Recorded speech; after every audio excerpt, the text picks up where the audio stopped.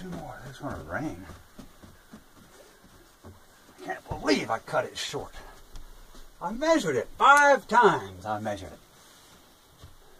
Measured it once, went back. Measured it twice, double checked it, triple checked it, quadruple checked the measurements. Then I went back a 5th time just to be sure.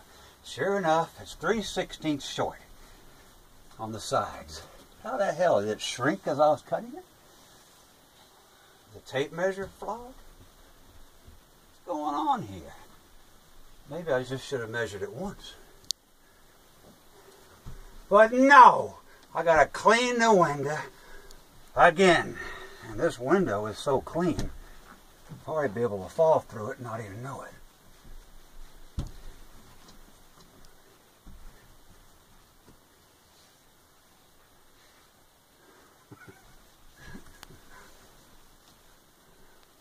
Tales of a blue-collar feller, huh? Nobody wants to hear this shit. I'm not doing a tutorial on this. I'm too pissed off.